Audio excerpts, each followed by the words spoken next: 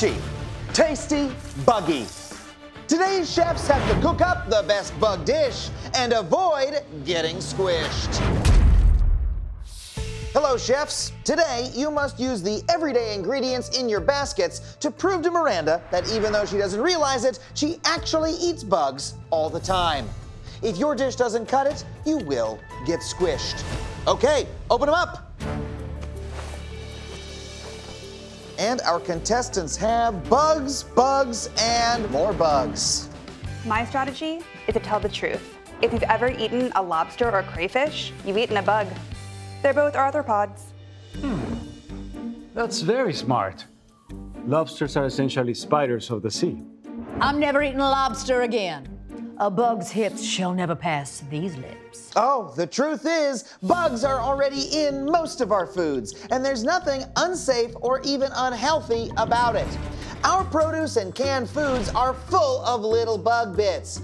Broccoli, spinach, and canned tomatoes can contain heads, legs, thoraxes, and even entire insects. How is that allowed? Until I become a chef full-time, I still have my day job at the FDA.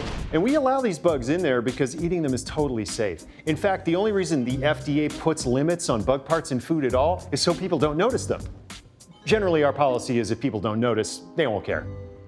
Well, now I like what I'm seeing here with the chocolate. Chocolate is full of bugs. Yes, great move. In fact, if you eat 100 pounds of chocolate, you'll have eaten 1 entire pound of bugs. There are even bugs in certain drinks. Up to 5% of the hops in each batch of beer is bugs.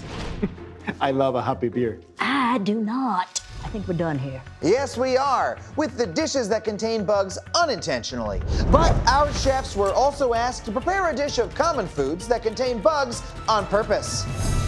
Chefs, please step back.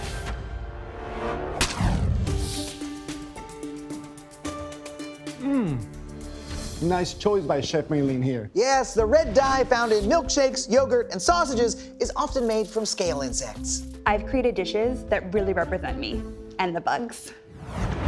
So I look over at Chef Tony's dish and I realize we both went for the lac bugs.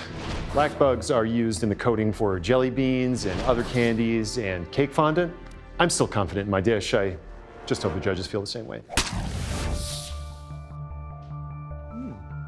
For me, it was just disgusting. I didn't even try it. I say more. If you're gonna put the bugs in, put the bugs in. Well, do we have a decision?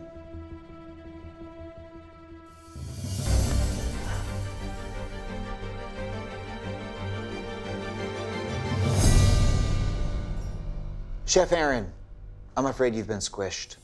Chef Aaron, you did demonstrate why humans unknowingly ingest around 1 to 2 pounds of flies, maggots, and other bugs hidden in their food each year. But at the end of the day, the execution just wasn't there.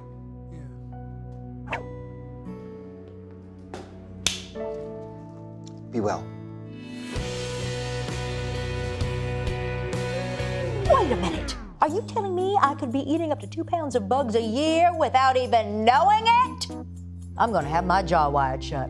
My friend Joyce had it done. She looks divine. Or you could just accept it. And for the sake of humanity, you should. Because bugs might be the best way to feed our growing population.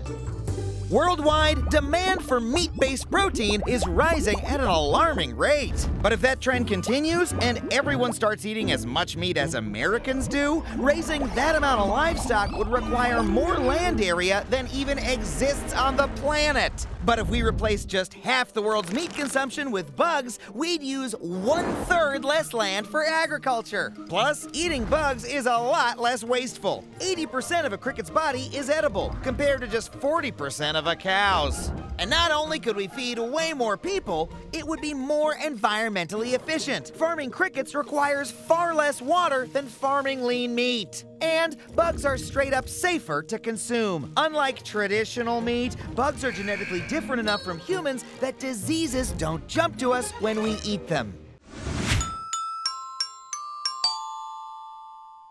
And we we've reached the end of the video, which means you have two options. Option 1, hit subscribe and never miss another new video from Adam Ruins Everything ever again. Option 2, start reading the comments and weep for humanity.